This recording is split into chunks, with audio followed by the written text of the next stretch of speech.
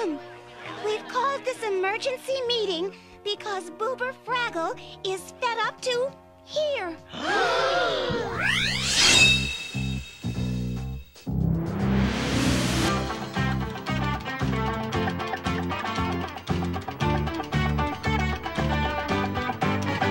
Hey, look, if people want to give credit to The Simpsons for predicting things, they can also give credit to the idea that Fraggle Rock ended the Cold War. That's right, this was during the mid-80s when puppeteer Jim Henson was on a trip to Moscow. There, the Dark Crystal and Labyrinth were big hits at film festivals, while the Henson brand was already massive. This region wanted more puppetry, so Jim was able to license out the TV rights to one of his more recent shows at the time, 1983's Fraggle Rock. That's where the Pilgrims landed. Dance your cares away. Worries for another day. Let the music play. Down in Fraggle Rock. This American/Canadian series about a civilization of singing underground creatures was going to air within the Soviet Union. Sure, TV shows airing in other countries is normal, but the big deal about this was this was the first American/Canadian TV show to be broadcasted there. During the Cold War, when everyone was waiting for bombs to drop, having entertainment from a rival faction was not exactly a thing audiences were yearning for. Yet here was Fraggle, ready to break into that comfort zone until we were all uncomfortable and confused. The series made its Soviet debut, and 10 months later, the Berlin Wall fell.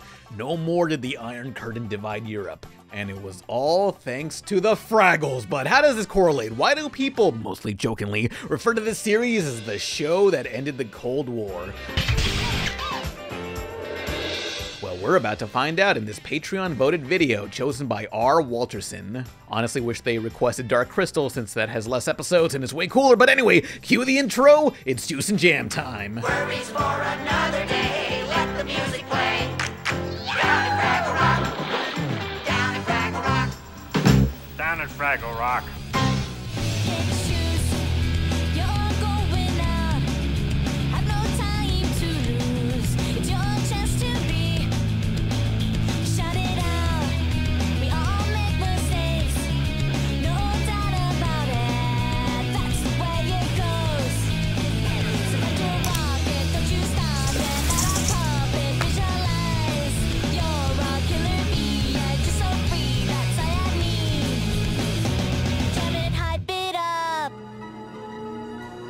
Our story takes us to 1981 when the Muppet Show was coming to an end. To follow it up, Jim Henson wanted to make something even bigger, a show that would, quote, change the world and end the war. It needed to be about peace and understanding, and that's what this new series was, Fraggle Rock.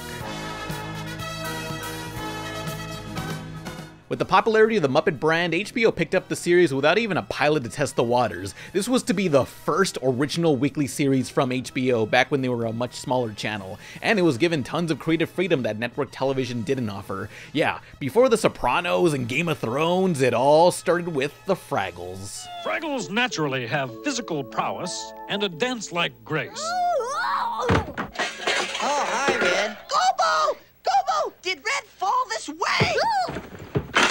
Yeah, Wembley, sort of that way. This is in a genre I personally refer to as a Smurf-like, essentially a piece of media where it's a whole civilization of similarly designed creatures with nearly the same bodies, but with interchangeable clothing. The Fraggles are these underground creatures living a near carefree life, singing and exploring each episode. The main five we follow are Gobo, the one who seeks adventure, Red, the spunky one, Boober, the most neutral by the books character, but I personally identify with Wembley being the most roid of them all. Okay, you ready, Wembley? Ready. All right, here we go!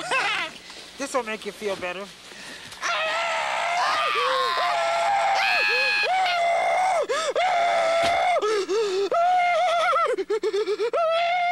But I just love Moki, this sort of artsy hippie girl. Like, every time she speaks, I get reminded of that blonde girl, Posey from Mission Hill. A job is one of the really great things a Fraggle gets to do. Yeah, but do you really enjoy your 30-minute work week? Oh, yes. Why, sometimes I put in 2, maybe 3 minutes of overtime, just for fun. I hate all of you. But the Fraggles are not alone down here as they coexist with the Doozers, these little animatronics who mainly build stuff for the sake of it, and that's all they do, build while the Fraggles play. For now, at least. Let my Doozers go. This show is about the Fraggles, but honestly, I'm kind of more fascinated by the Doozers. While sometimes they appear as traditional Muppets, they're often portrayed as remote-controlled animatronics. Behind the scenes, you got one guy driving them around in an RC car, and another essentially controlling their head and mouth movements. I did not realize people were motion capturing hand movements and transferring that into a robot puppet's head. That implies Doozer technology is cyberpunk.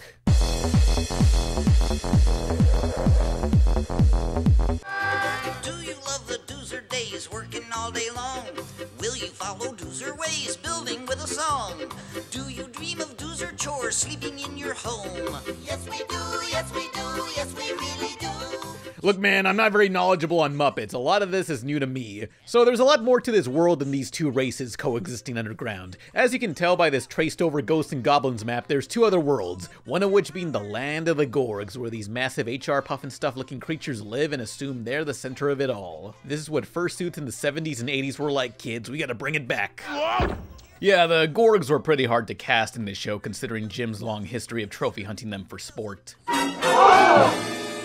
With their size, they consider the Fraggles nothing more than pests. From the start, Gorgs seem like they'd be the antagonists of the show, but they're not the mindless buffoons you'd think they'd be. Much of the bad they do is from misunderstandings, but more on that soon. Bye-bye, I finally caught a Fraggle! Oh, it's a disgusting little thing.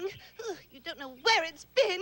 I've been a lot nicer places than here. So the third and final section of the world is what the Fraggles consider the silly creatures of outer space.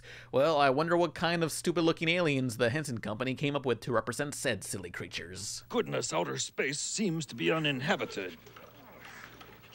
Oh, Hey, wait a minute. The silly creatures are just humans above ground! So we basically live in what the Fraggles consider outer space. Dang, they're gonna have their minds blown when they discover NASA. For the most part, outer space focuses on this inventor and his dog who are ignorant to the existence of Fraggles, yet their actions will either parallel or interfere with the other regions. It's all sort of a butterfly effect. Oh, look, the water's disappearing. Yeah, why does it disappear every day? Why does Daddy take a bath every day? So with these three worlds, you sort of had this indirect symbiotic relationship. Regardless of their intent or if they keep to themselves or not, they all had this way of affecting each other. There's no black and white good versus evil on this show. Much of the conflicts here happen because of misunderstandings or ignorance. They all need to work past not seeing eye to eye, literally. Each of the races were purposely designed to be a different height for a reason. There's antagonists here that do bad things simply because it's in their nature as creatures. Even when there's more conventionally evil characters, they still have a sort of lawful evil code. To defeat them means both sides must compromise and work together, but they still acknowledge one side is in the wrong. Time to get angry and say, well, do you want it? No, get out of our way! Well, do you need it? No, just take it away! Well, do you want it? No, gonna live for today! Now, if you want to talk my favorite episode and song, well, that's Season 3, Episode 9, The Mean Genie, about this pot of greed looking genie pissed about being contained for years. He's got this aggressive villain song with such wicked visuals. I'm disappointed he only showed up once. Well, twice if you count the Marvel-published Fraggle comic, which was just a retelling of the episode. Yeah, back when the home video market wasn't so big, novelizations or comic book retellings like this were more common. But anyway, peace and unity. Well, I just thought that when a Fraggle lets a genie out of a bottle, he gets wishes, doesn't he? Well, yes and no. What does that mean? Used to be yes, now it's no. Oh. This Unity theme is carried over in its international broadcast, as some territories reshot the outer space human segments with their own actors. Germany shot-for-shot remade the same segments in their own language, while France changed the setting and characters to a chef in a bakery, and the UK had a retired sailor living in a lighthouse. This was a way to get people from around the globe to help in on the show. Looking at the production, Fraggle Rock was created at the right place and right time with a standard you could maybe never recreate. The Henson name was massive, so HBO gave them total freedom, and at no point did the script ever receive a note from the executives. Plus, being filmed in Canada meant the government helped in the funding. But should they go behind schedule or need more money, Jim Henson put his own cash into the series. I couldn't help wondering if Miss Piggy was jealous she didn't get a show of her own.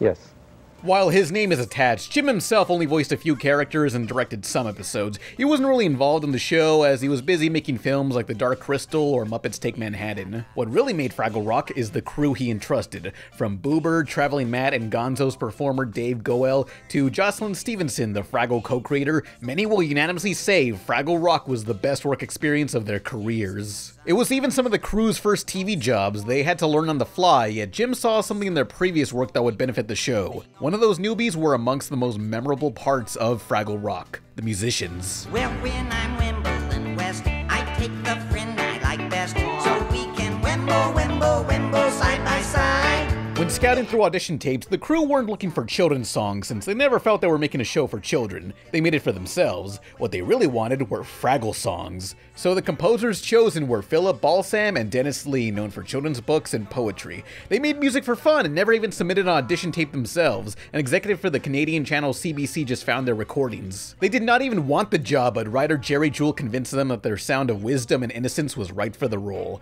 And so, they composed often multiple songs per episode. All 96 episodes. Flat out, these are pretty catchy and come in all sorts of styles. Even the theme song made it to number 33 in the British pop charts. That's how big of a deal music was in this series. I sent my only friend away, where she done me no wrong. Sweetest delight was long. Singing and exploring was the theme, which I forgot to mention in another frequent segment. While the Fraggles hide away underground, one chooses to explore outer space. Traveling Matt, named after what blue screen technology was referred to back then. Matt will often send postcards about his adventures, like this place.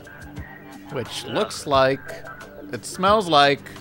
oh no! It's in these fish out of water segments where Matt tries to understand the surface level, and yes, they were reshot in other countries too. That is so much extra work, they could have easily have dubbed this over.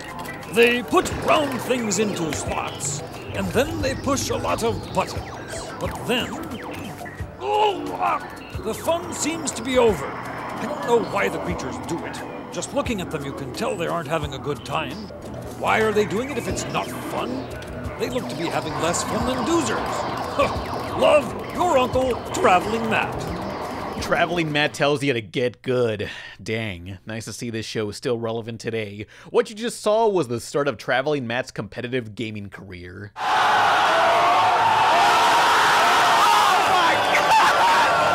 At one point, Henson wanted to give Matt his own spin-off where he travels the world on a hot air balloon with other Fraggles and Doozers. Kinda sounds like Postcards from Buster, the Arthur spin-off. Too bad Matt's show never happened, but hey, I'd be down if they made that series today, or at least more public appearances. You're intelligent and he's an idiot. That's right, and that too. Are you going to put up with that? Well, I guess you like being called an idiot. I can take a compliment gracefully. So I'll call you a moron. Thank you very much. And in the That's right. You have, Good Lord. He's got a lot to learn, doesn't he, Cotterpen? Yeah, but I wouldn't bother. I just wouldn't bother. Well, what is that little Doozer's problem? Anyway, we'll be back with discussing the love and compassion Fraggles teach us after these messages. Excuse me, that's my line. oh, I'm sorry. But first, This is today on On NBC. NBC. I'm sorry. Did I do something wrong? Well, yeah, thank you. Do that again. Jim Henson's Fraggle Rock will return after these messages. Guess who? The sponsor of tonight's video, Manscaped, also worked on female sexes too. We got the Perfect Package 3.0 kit. What's in here? The Lawnmower 3.0. You know what this does. I don't need to tell you. It's super safe too. No nicks, no snags guaranteed. Trust me. USB charger, yeah. Get 20% off plus free international shipping with the code TAXI at manscaped.com. Also, the Perfect Package Essentials kit includes all this: water resistance, high performance body trimmers, and liquid products. Keep yourself fresh with this home slice. With the Peak Hygiene Plan, you get quarterly replenishments on products and replacement blades delivered to your door. Again, 20% off plus free international shipping with the code TAXI at manscaped.com. Your balls will thank you, and so will I. And also this box, apparently. Manscaped.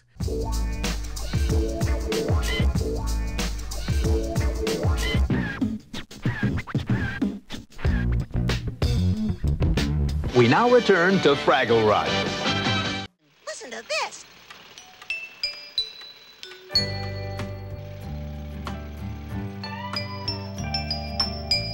So, of course, you'd expect this show to teach lessons about getting along and understanding or whatever my divorce lawyer tells me, but there were stories that really pushed it. Episodes about the environment, which I don't believe was talked about as much in the 80s. That, and very often do the characters learn to cope with death or face their own mortality. Some of these episodes can really hit hard. What do you think it's like to die? I don't know, Red. I don't think anybody does. It's just so blunt. No poetic allegory, just flat out questioning eternity while they're trapped in a cave about to collapse. Episodes like Marooned as well as Gone But Not Forgotten can be a real downer, yet it tells kids not to worry about feeling happier instantly. It's okay to take time to mourn. Fraggles will even banter about the very concept, making jokes about death. They're very eager to remind you they're not immortal, and neither are you. But I am. Quantum immortality. I'm the main character of this story. You're all just background characters in my show, and once the show ends, I'm gonna be rebooted and remade for centuries. Fraggle Rock even had more political episodes, ones that would denounce the idea of being ruled by others through monarchies and dictatorships. They believe one ruler can't be beneficial to all, and we should worry for each other, ourselves. We also have no great and wondrous leaders. No great wondrous leaders? No, you see, we each lead ourselves, and we all lead each other. No gods, no kings, only Fraggle. But to lighten the mood, let me tell you about my 2019 trip. Everybody here's got a shout, yeah, we all break out. We gotta rock our way to freedom. While at MomoCon 2019, we got to visit the Center for Puppetry in Atlanta. You all should visit. I believe their exhibits are on rotation, so by the time we went, they had all this Dark Crystal stuff. Some old and some new for the Netflix series. I just love these massive Beatles suits, which I can confirm inspired those drones from Samurai Jack. But yeah, this place has some good B-roll for this video. Anyway, back to Fraggle Rock, only on the Hub. Remember that channel? You're watching the Hub's Fraggle Rockathon! Oh, hey, Red, I just got a postcard from my Uncle Traveling Matt. Well, he can't be having an adventure more exciting than this! Oh, wow. He says he's in a place called Equestria. According to Michael Frith, Vice President and Creative Director of Jim Henson Productions, Fraggle Rock was envisioned to be a multi-layered, complex universe that would resonate in any medium. Comics, specials, a CG preschool show about the Doozers, a film that's been in development heck since 2005, a 2020 series of shorts called Rock On, shot during quarantine. Oh, and a crossover with the R-rated action film Boondock Saints. Yeah, because the silly creature Doc is played by actor Gerard Parks, who plays a bartender also named Doc in Boondock Saints. By Spy Kids machete logic, they're connected. Well, you know what they say. People in glass houses sink ships. There was also Fraggle Rock, the animated series released the same year the live-action show ended in 1987. This was a cartoon, which means we can actually see their legs. It's a lot more adventurous and slapsticky than the more dialogue-based original show, so it doesn't quite feel the same. It feels like a typical cartoon from the era. Kinda makes me appreciate the puppet show even more, which, thinking back to, the writing style may have influenced a lot of cartoons way later. Something about that sense of humor gives me those vibes. Work is an enriching experience. Yeah! Tedium and drudgery are good for the soul. Boober! Fraggle fans consider the animated series a downgrade, but according to TV producer Margaret Loesch, it was doing well in the ratings, but canceled after an executive's daughter said she did not like the show. His little girl did not like Fraggle Rock. And so when the Children's Programs Department wanted to renew the show, he didn't give the green light to it. Wow, all because one girl did not like the show, an entire series and its crew were all out of the job and I assume executed on site. But to end the video off, allow me to explain how the original Fraggle Rock ended. There's a story going round that Fraggle's over now. There's a story going round, the show is through. But we're here to tell the truth about it anyhow. That will live as long as silly creatures do. After 96 episodes, the crew themselves chose to end the show when it was at its most popular to prevent burnout. It's in the final 3 episodes where the Fraggles made peace with the Gorgs, and for the first time, the silly creatures that they've been living next to discover Fraggles in such a melancholy finale. Who are you? You mean, you can see me? Can't I? I felt bad for you. That's how you touched me. Then I touched you. You're not just a silly creature. You're a you, aren't you? I hope they realize they gotta pitch in rent money now. The finale aired in 1987, and for one last celebration, the crew had a dinner together. While there, they played essentially an exclusive episode made for themselves that would explain where the Fraggles would go after cancellation. Okay, maybe not there. But you know, you could use a straight man. You know, somebody with great timing who could, what? Huh? Boober Fraggle. I'm the one with the cap over his eyes. Oh! I'm glad I saw him, even if it was only for a little bit. I don't know why, but seeing a Fraggle was important. Magic be with you each morning, each evening too, for the magic. But we're friends, and we had lots of fun too. You sure did. It was fun while it lasted. All the good times and the songs and the laughs and stuff. It's not important now. Everything is important. Either that or nothing is. I prefer the former. Well, you'll be alone. Yeah. And I'll be alone. Oh, and we'll be alone together. We each lead ourselves, and we all lead each other. Will it hold? How should I know, Felix? All we can do is our best. Rock! Makes me wonder about the mysteries of life. We're all a part of everything, and everything's a part of us. Even you. Magic. We cannot leave the magic.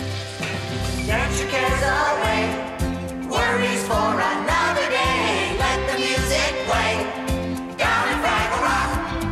Fraggle Rock was a series about unity and was created with a vision to end a war. It coincidentally being the first American TV show to air in the Soviet Union months before the wall fell was some crazy miracle. While Jim Henson didn't work on it much, he managed to find the right people for the job. Like Muppeteer Dave Goelz said, "He gathered all sorts of people, in each of whom he saw something special.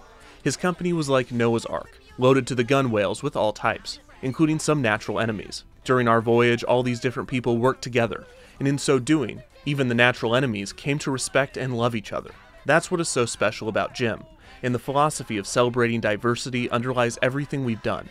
I think our audience senses that, and it means a lot to them as well. It's a vision of a better world." Worries for another day. Let the music play down at Fraggle Rock. Down at Fraggle Rock. Down at Fraggle Rock. McDonald's presents Great news, Fraggles! Greater than a one Fraggle ping pong game? Greater Than Laundry. Tell me, Gobo. No, let me guess. No, tell me! Ah! It says... Kids get one of 4 Fraggle Rock toys when their parents buy them a McDonald's Happy Meal featuring Jim Henson's Fraggle Rock. There's Red Fraggle in a radish, Gobo in a carrot, Moki in an eggplant, or Boober and Wembley in a pickle. I think I'll capture that and use in something arty. But first, let's party! I love picnics with everything from pepperoni to macaroni.